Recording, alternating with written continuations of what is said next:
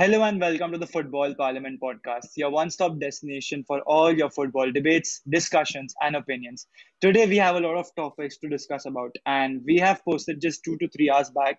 And if you haven't seen that video, please go and watch that too. But before that, just stay here and watch this one because I'm pretty sure this is going to be an entertaining one with a Man City fan who's been partying all night, Rishabh Kumar, our Man Shaky fanboy. Glad to be back for this. It's going to be an exciting podcast. It's hard to control the excitement for the last podcast we recorded. But, Yeah. it's how it is. This was one of our most relentless seasons ever, for the Premier League Hmm. itself. What a terrible start we had. We were 10th in the league when we first started. And, with our 20-game unbeaten streak, which ended on the 7th of March against Manchester United, we had a pretty good time, and especially okay, first and foremost, let me talk about the one player, who I feel contributes majorly to the success, and that is Ruben Diaz. I've made a little note Yeah. about Ruben Diaz's statistics this season, and I just like to read about. So like Okay, so Stones, Diaz is best with the ball at his feet. And actually, you won't believe this. He's completed 93.52% of all his attempted passes in the Premier League this season, which he's misplaced only 157 off from 2,421. As well as with his aerial defensive duties, he's won 62.5% of his 88 aerial duels. He's been absolutely top class against Guardiola. And since his arrival, we've conceded only 15 goals since Diaz's arrival. So 15 goals in 28 games, 14 of those games ended with a clean sheet, with either Edison in goal or Zach Steffen in there. And there's nothing else to say except for the fact that all our players have been brilliant this season, and I feel all of us can agree on this. Ilkay Gundogan was the biggest surprise from Manchester City this season, stepping up when Kevin De Bruyne was injured and out. And yeah, we did like, miss Aguero on the pitch, only one goal from open play, one penalty, and the scuffed penalty against Chelsea, but all is forgiven for that anyways. So yeah, it has been a very good season. A lot of ups, a lot of downs. The major downfall, being Sergio Aguero leaving our club. This is the fourth legend of ours to leave in a consecutive year. Yaya Toure, Vincent Company, David Silva, now Sergio Aguero. So it is going to be an emotional one considering the fact he's been here for almost 9 years, and it's been absolutely brilliant. And there's nothing but praise for Manchester City. For the way we've conquered England all over again. Like, granted, Liverpool was absolutely top class last season, finishing the league with 99 points. So the Centurion record still goes unbeaten, but this time 80 points, to become champions. It was pretty okay, but the competition this season was tough as well. Vedant, what do you think about Man City winning the Premier League this season? I mean, to be honest, my prediction went completely wrong because when the season started, someone told that Tottenham Hotspur is going to win the Premier League. And I agreed with him. And guess what's happening right now? City and Spurs have interchanged their spots completely. City have won the Premier League, and to be honest, they deserve it because Liverpool they had a complete down this season. Manchester United, they won't win the Premier League anytime soon because they still need to do some work on their squad. Chelsea are ready and might win the Premier League next season, and Man City is the best team in England or maybe in Europe right now, and they completely deserved it. Sergio Aguero was the only player who I wanted to, see for his final season, but that hasn't happened this season, so it's fine. But the good thing about Man City is that, I mean, it's a good thing and a bad thing, but they don't have a striker. They're not dependent on a player who scores. I mean, if it's not Foden, it's De Bruyne. If it's not De Bruyne, it's Gundogan. If it's not Gundogan, it's someone else. The goals just come from somewhere or the other. So that's a great point about Man City. And talking about Man City, I would also like to ask a question to Nishit and Rishabh. Who's the best player of Man City this season? Starting with you, Nishit. Can I go first? Yeah, right. Yeah, yeah. Yeah, So, yeah, as I said, as he mentioned clearly, that Ruben Diaz has been one of the most influential players on the field, and I think it is because of him that City have gained this much momentum defensively, and how he's changed everything. The entire team plays better when he starts. So I think even defensively and attackingly, both the attackers also get a lot of confidence when they have a good defense, I think. So they can attack and go forward completely. And plus, when you have, and I also had a question for Rishabh, that do you think Ruben Diaz has not been as hailed as Van Dijk was? Because he's done Um, enough things. yeah. So wait, to answer Vedant's question first. My City player of the season is going to be Riyad Mahrez. From the 2 years he was at City, he was extremely inconsistent. This year, he's outperformed probably every right winger except Mohamed Salah. Because Mo Salah is probably like the god of the right wing in the Premier League right now. And Riyad Mahrez stepping up, in the Premier League, hat tricks, braces, making those crucial last minute balls. Um, to in matches where we could have lost. Agreed, a lot of players have done that, but Riyad Mahrez for me has been amazing. But yes, I agree with Nishit too. Like Ruben Diaz take is extremely close to it for me because of the influence he's had on the pitch. Creating that confidence both in the defense and the attack. And to answer your question, Nishit, it's actually honestly kind of good that Ruben Diaz hasn't been given the hype that Van Dijk was given when they won the Champions League and the Premier League, because the hype around him, made him seem like he's the best defender we've seen in ages. Like probably since Fabio Cannavaro, maybe like Paolo Maldini. But then people tend to forget, current legends who are playing the game. Like Sergio Ramos and Gerard Piqué for that matter as well. So it's very good that he's not been hailed as much as Virgil van Dijk is right now, but he could definitely outlast him, the next season. So Nishir, Veda, who was your player of the season for Man City? Kevin De Bruyne was out for a couple of months, I think, so I don't think he'll be my player of the season. Phil Foden was outstanding, but he's still a youngster, so I won't pick him here. I think I'll go for Ruben Diaz because he's been influential for Manchester City. I think Man City paid around 40 or 50 million for Ruben Diaz, right? Yeah, 65. 65 million, yeah.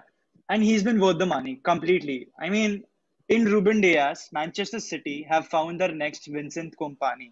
So they're pretty much sorted. And Nishit right now must be feeling, God, I just wish this guy would be in our defense right now, in Barcelona's team, right? Yeah, man. All I could do is pray when the other teams are attacking. Please, not this one, not this one, not this one. I've been praying Yeah. since the last 3 games.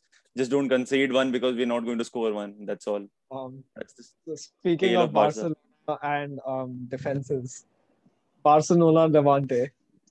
Nishit, what do you Oops. have to say to that? I have nothing to say. I've lost all hope that I had. I mean, I was watching It's it just a so disgrace. comfortably. It's a disgrace, right? For you? It Yeah. is. It sure is. I mean, You we can go had the on. game. It was such an easy game. We had it in our hands. We had it like 2-0, and we went into the first half 2-0 up. Then suddenly, I don't know what happened in the second half. They got complacent, I guess. So I, I don't know if did you guys watch the game? I saw the Yeah, I highlights. did. I didn't see the entire thing. So what happened was we conceded a goal in a counter attack, one goal. Yeah. So that was at the 57th minute, and suddenly after like having the ball for like 1.5 minutes, they gave the ball away, and the next attack it goes in again. I mean, Hmm. what do you expect from? I mean, I don't expect that from the team because you're going to win the title. If you want to win the title, you have to be much better. And I think the reason why Man City also won this season was because the defense was so good this season. And just like that, they are in the Champions League final as well. So that has been the biggest change. Like Atletico Madrid is the leading La Liga right now, so they have the best defense in La Liga at least. So I think we have lagged a lot defensively, and I don't trust this defense anymore. We need new players ASAP. So, what do you feel is the weakness in your defense or the weakness in Barcelona as a whole? Where do you think that weakness lies? See, I think whenever we are not aggressive enough to stop them when they're countering. I think we just let them in and then we're complacent in the end. We just let them in our D box, and there's a handball, there's stupid mistakes every game. I mean, defenders don't cover the strikers. That's not how it works. We have to cover every ball that comes in. And I don't know. I just don't have any more words. I was so disappointed last night. Almost cried for like 2 hours. I have Okay, no but words. talking Like about Talking Barca, talking about yeah, before, sorry, Vedant. no, just a second. Talking about Barcelona and counter attacks. I mean, that hasn't been the story this season. It's always been there. Even in, I think just after Barcelona's golden generation, this has been the story forever. Even against Roma, against Liverpool, they were pressing and they were counter attacking again and again, and Barcelona just couldn't handle that. Even Bayern Munich, for that matter. I mean, I remember twice that Bayern Munich counter attacking. Once they almost got the goal, and the other time they had the goal. So, and Hmm. again today against Levante, okay, just a second. This season again, Real Madrid, we counter attacked through Valverde, Lucas Vasquez, and Karim Benzema, and that went for a goal. So that has been the story forever, and no manager has worked upon that. So I really don't know. Plus, Levante proposed literally nothing in the first half, but they capitalized on Roberto's weaknesses when he came on. The three goals were easily avoidable, but Gonzalo Melero scored a header after some suspicious defending from the visitors. Jose Luis Morales scored a super volley, and Sergio Leon scored a near post finish to draw in the dying minutes. Jose Luis Morales, I mean, Rishabh doesn't watch La Liga, so I'm guessing he doesn't know about him. But Nishit and I are frequent La Liga I know watchers. Morales. So I know we know, yeah. Morales. yeah, Jose Luis Morales. He's a pretty underrated player. He's literally he's first of all Levante's captain, and he's been carrying them for a really long time. And Levante, I think it was last season or season before, they scored twice against Madrid, and Madrid really couldn't do anything. And it was all Luis Morales doing the They even counter beat attacking. Atletico this season, if you Yeah, they noticed, I beat guess. Atletico too. So Levante are an underrated side. I mean, obviously they're not that ahead in the standings, but still they're a good, decent team. For Barcelona, I'd say that they attacked a lot more, but they missed many chances, and that's only because they don't have a striker right now. And that's a position where Barcelona need to work. Frankie De Jong, Pedri, and Messi, they all missed clear opportunities, even if the latter two scored. Dembele scored a beautiful goal to cap off an outstanding performance at right wing back from him. In the end, it is the final draw. Barcelona cannot in any way concede two goals in quick succession as they did today. Moreover, they cannot recognize a late equalizer like the one Levante scored tonight. Individual mistakes by Ter Stegen, Sergi Roberto, and even Gerard Piqué costed them a lot and meant the team in pink to lost 2 points in a heated title race. The second half display was genuinely embarrassing, and the Catalans can kiss La Liga goodbye. Okay, so just a short question to Nishad specifically. You could just tell me in a short way. Now, with City's Eric Garcia, being rumored or heavily rumored to join Barcelona at the start of the new season, do you feel like he is going to bring that sort of change into your defense? Is it time for PK and Umtiti to move out of Barcelona's defense?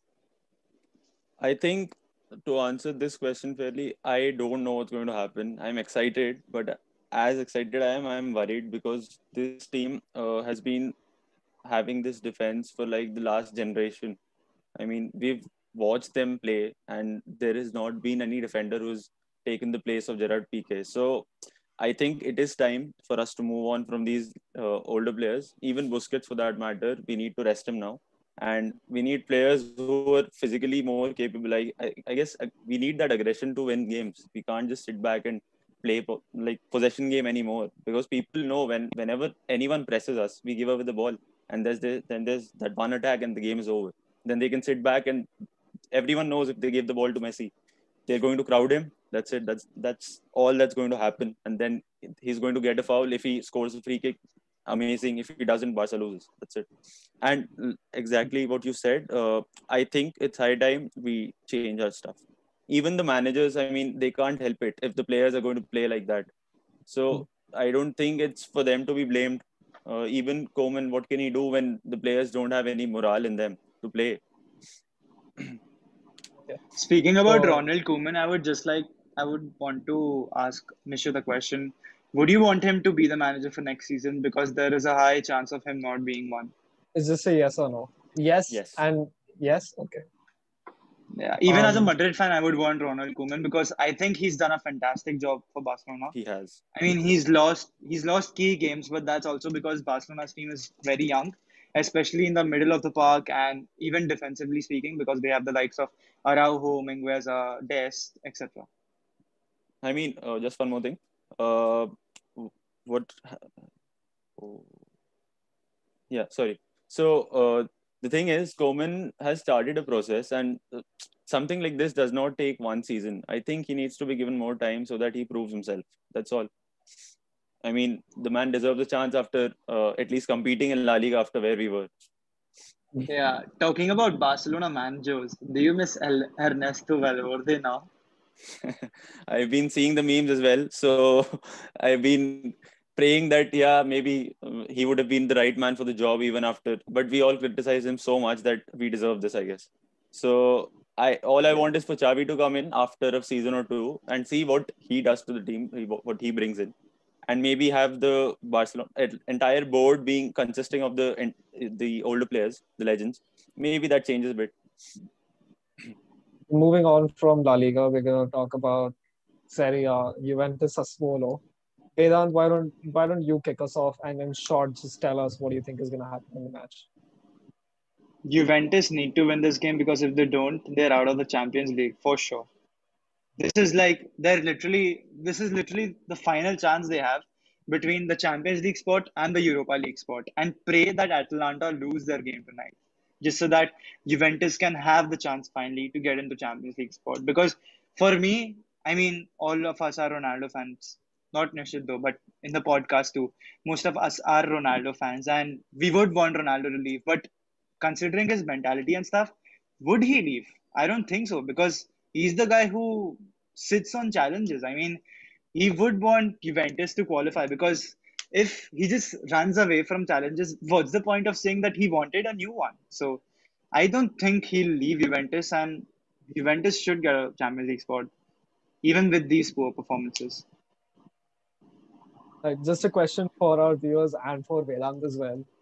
If, supposedly, and the more likely scenario is that Juventus isn't going to qualify for the Champions League, do you feel like it would be better for Juventus and Ronaldo himself if they decide to terminate the last year on his contract? He costs 75 million to the club.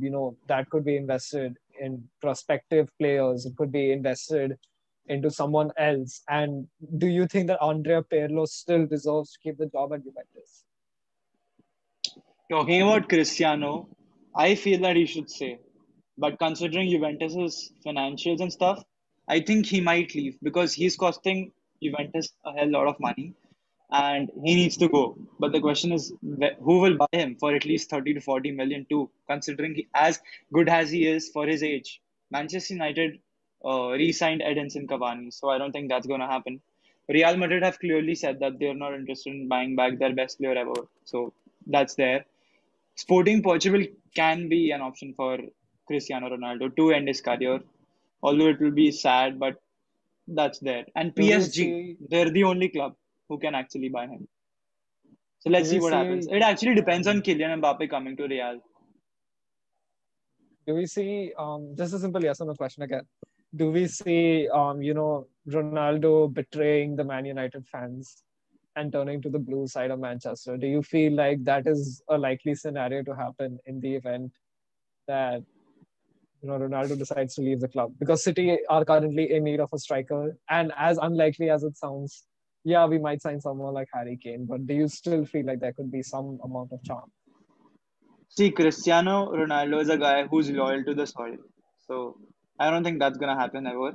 You won't see Cristiano in a Manchester City shirt, but you can see his arch rival Lionel Messi in a Man City shirt. What do you feel Oh, about I that, highly Rishabh? doubt.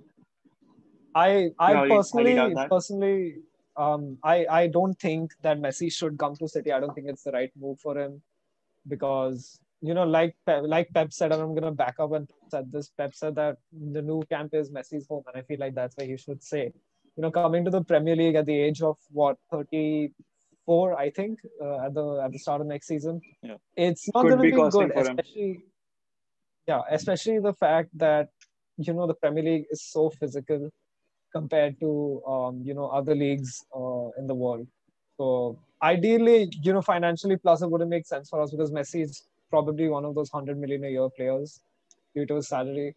So I would love him there, but I don't think there's any need for him. The thing is, Um, Okay. the way City play. I'm sorry, I cut you in, but no, no, no, go ahead. the way City play, I don't think Messi would suit you He's at all suited that. because Yeah. the City gameplay is total possession and a high intensity game. So Messi at this age, I don't think he'd be suited to that, and he needs space and time when he's on the ball. So in the Prem, I personally think as well that he should stay in Barca, but I do want him to go. That's one more thing. I want him to So, be in the Premier League once. I That's my personal wish, but I don't think that's going to happen. so do you feel like the Barcelona rebuild should happen around Messi, or should it just start afresh? Not focused on a player specifically. I don't think it should happen around Messi because Messi is going to be around for like 1 or 2 years. That's it. I think it should be around Ansu Fati. I think he should be Okay. the one who should be given a lot of priority. And the more renewal he gets, the more confidence the Barca fans get. And the players like Ricky Puig, I know he's been on the bench for a while, but he is one of the most promising talents that there is. So I think it should be around Plus, these if guys and Ronald Araujo. Yeah. Plus, if Koeman leaves, Puig is gonna be a starter for sure. Because Yeah, we all know Koeman and Puig, they don't have a great relationship together. So you can clearly see Barcelona's middle three are completely set. Frankie de Jong at CDM, Puig either side of the midfield, and Pedri. So the midfield is hmm, completely sorted. And the defense yeah, is soon gonna be because Fabrizio Romano recently tweeted that Eric Garcia is gonna sign for Barcelona. He already has a pre-contract available for 3 or 4 years, I think, or 5 years. 4. Yeah, 4 years. Yeah. So Araujo and Garcia, they're set at the back. So Barcelona are actually doing quite well compared to their bitter rivals, Real Madrid, because we're way behind. We still have our legends. We need to offload them. Anyways, that's It's all the high time we time we have for move on Barcelona. from. Yeah, Yeah, that's that. Actually, we've spoken about them a way too long, a a bit too lot. long. Yeah. Now we go to Atletico de Madrid. This game against Real Sociedad could define La Liga. I mean, if Atletico wins this game, in my opinion, they're gonna win the title. If they draw, Real Madrid still have a chance. If they lose, Real Madrid wins the league, in my opinion. So Atletico Madrid had a clash with Barca at Camp Nou last Saturday in a crucial game in the race for La Liga title, but nothing happened. Los Colchoneros had the slightly better chances in the match, but it finished as goalless to maintain the 2 point lead at top of the table. Simeone's men have a, have sat at the summit for majority of the campaign, having won 23 of their last 25 outings, and they still will be desperate for their first La Liga since 2014. They now have a simple task of winning their last three league matches, which is against Real Sociedad, the first game. The game remains shit. मैं अटक गया हूँ. Real Sociedad, over the other hand, their game against Elche remained drawless after Raul Guti's red card in the 11th minute. But the hosts eventually broke the deadlock in the 72nd minute through Aritz Elustondo before Mikel Oyarzabal added a second. So they had a 2-0 win over Elche. And in this game, I would personally want Real Sociedad to win because they're a good team. They even were first for, I guess, quite a lot of weeks in La Liga. So I really want them to win so that Real Madrid really stand a chance to win La Liga. So moving on from La Liga, we go back to the Premier League to do a small review of Chelsea versus Arsenal, the London derby. Statistics, or at least not statistics, football pages online, especially One Football, with the polls on choosing the combined 11 from Chelsea v Arsenal. There was no Arsenal player there at all. So, Vedant and Nishit, do you all feel like there is one Arsenal player who you feel could stand out during this match, if not decide the fate of the match? If El Nani is playing, I guess Arsenal have 1% of chance. Because What in about my you, opinion, Nishit? Oh, he's sorry. one of the best midfielders Arsenal have to offer, and in my opinion, the best Egyptian in the Premier League right now. Subtle diss to someone. What about you, Nishit? No, I don't really think that. I mean, there is no player in the Arsenal squad that is doing better than what Chelsea are doing. And every player on the Chelsea squad deserves to be on that list. And because the way they've been playing, it's commendable. So I don't really think. Personally, I feel like maybe if Bukayo Saka were to start alongside Emil Smith Rowe and Alexander Lacazette, then an attacking chance would be excellent. But Arsenal's defense, as we know, it is not the very best. So, talking about Arsenal's defense, who do you think is going to go through? Who do you think is going to score? Because Timo Werner and Mason Mount have been in tremendous form this season.